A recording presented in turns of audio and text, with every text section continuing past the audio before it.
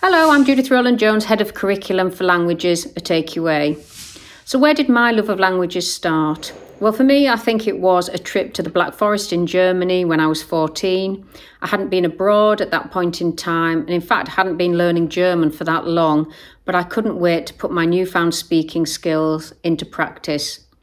Like many people, having inspirational teachers makes a huge difference, and that was absolutely the case for me.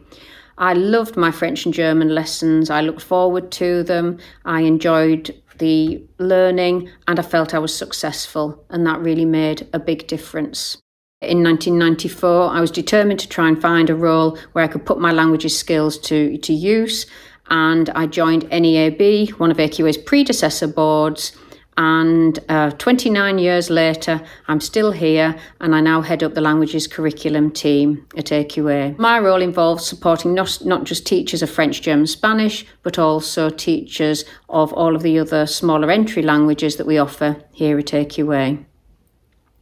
So when I look back over almost 30 years, it's clear that languages, language assessment, language learning has really been a massive part of my life. It shaped my career, and I wouldn't change a thing.